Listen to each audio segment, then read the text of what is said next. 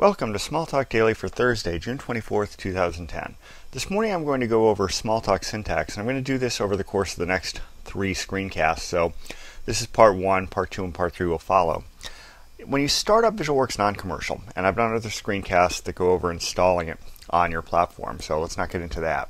You'll get, coming up like this, you'll get a launcher and a workspace. The launcher has things like the menus that you use to get to various things, and the workspace just has an area that you can write code.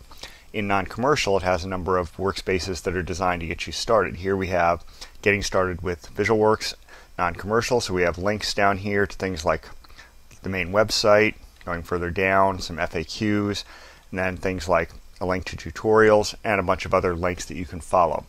Going over here to overview, we just get an overview of what is Smalltalk. Features, again, we talk about some features of the product. The meat of what I wanted to get to here is the introduction. And this is a workspace that was created by Ivan Tomac back in 2003. It's been updated along the way. But since it's covering Smalltalk syntax, really not a lot has changed. So to get started, let's go down.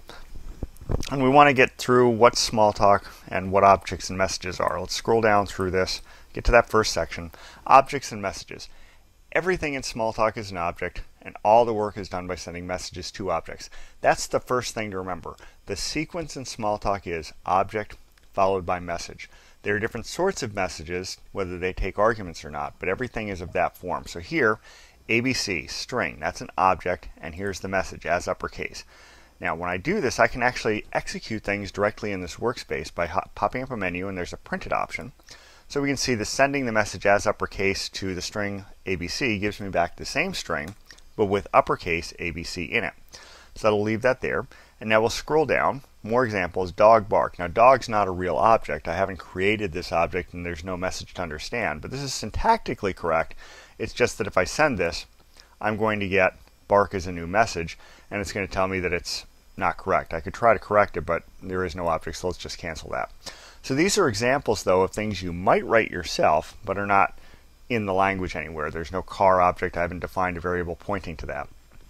So let's get down to some more examples of real things. Number 3, squared. So I have the squared message being sent to 3.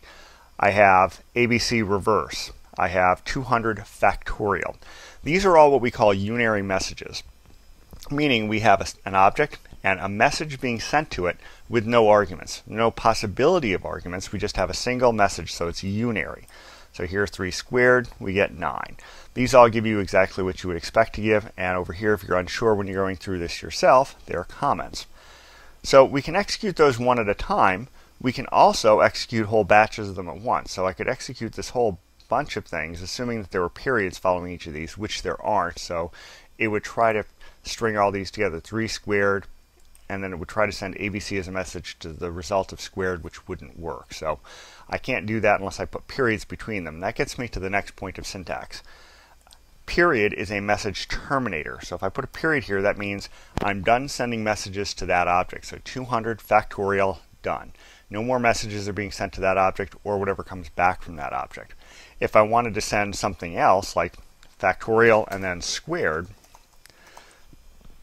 assuming I could actually spell it, we can do that. 200 factorial squared, so that'll first send factorial to 200, get some object back, and then send squared to the result of that.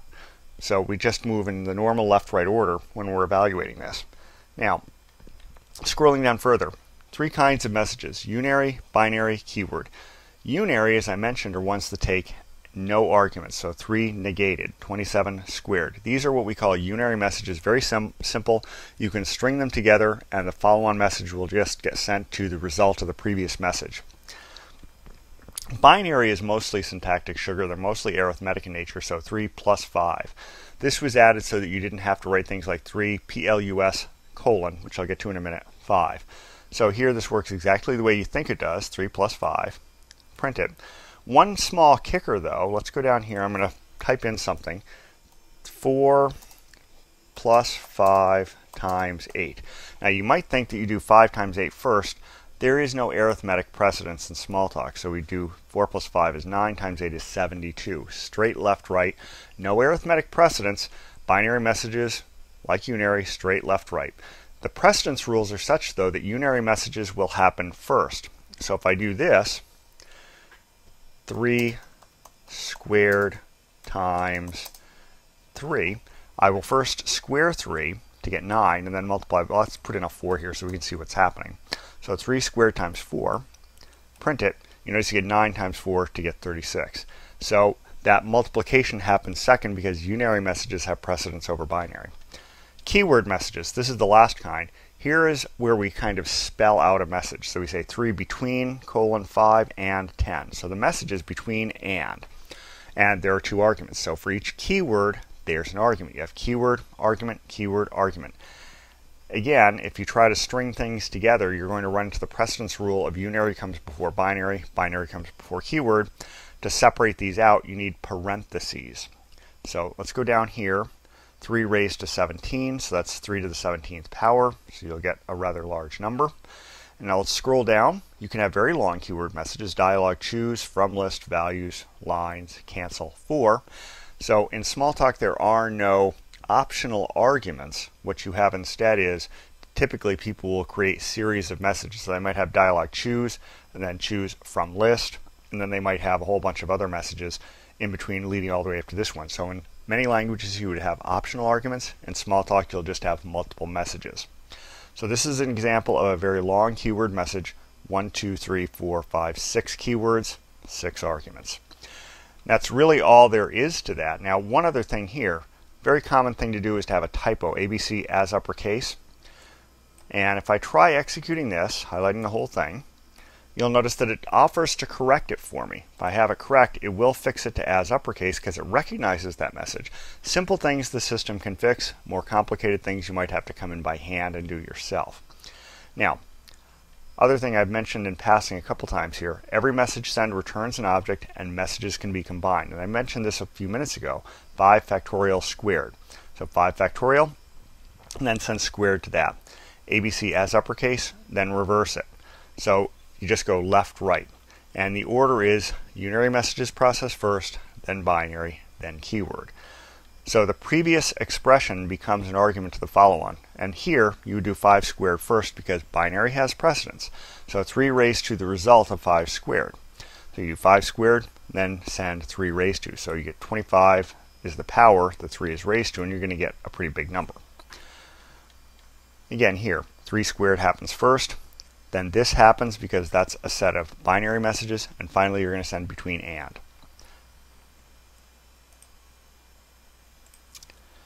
So messages are executed from left to right.